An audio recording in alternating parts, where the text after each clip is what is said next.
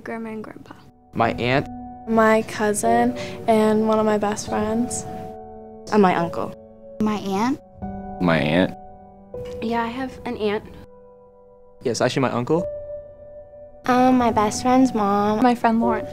My grandmother 3 years ago. It's my grandmother.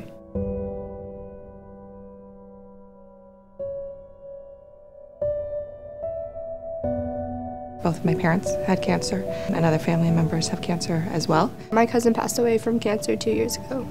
My grandfather died from cancer. I've had many family members who have lost their battle with cancer. My nono died like 4 years ago from cancer.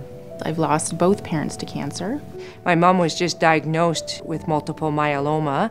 My nana passed away because of cancer.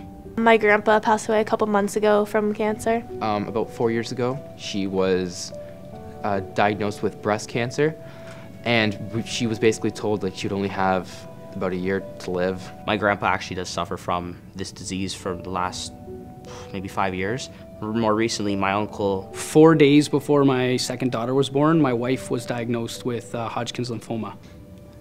He was diagnosed with melanoma on his shoulder, and 4 years later, he went to the doctors for a checkup, and they found a mass on his diaphragm. Doctor tells him he has 4 months to live. Check my phone, I get a text from my mom. Grandpa's in the ICU, he's not feeling good, rush back. Then about a week goes by, he's in the ICU, he passed away.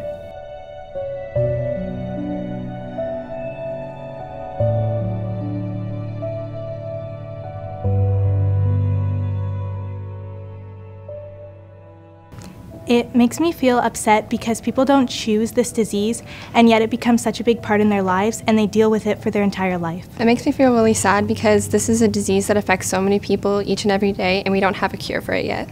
Sad, distressed, discouraged, because you never really know why these things happen. You're always wondering when things bad happen to you. You're always thinking, why does it happen to me? It really affected my family actually a lot. Yeah, it was hard to see my mom like that, obviously, because I really love her, so.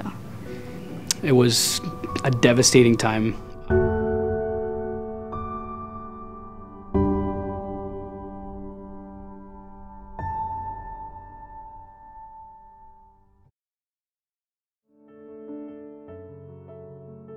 Well, my friend from St. Anne's, who was the head of phys ed, stopped by my house yesterday to show me that her hair is growing back. My wife has been cured now. A year later, she's cancer-free. My grandma was diagnosed with breast cancer when I was really little. It's so nice to see her cured and like so healthy now.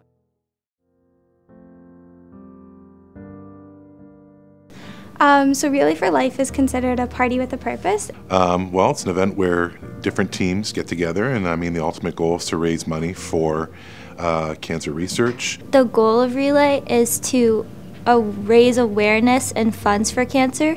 I think it's very important for students to relay because cancer is going to affect everyone.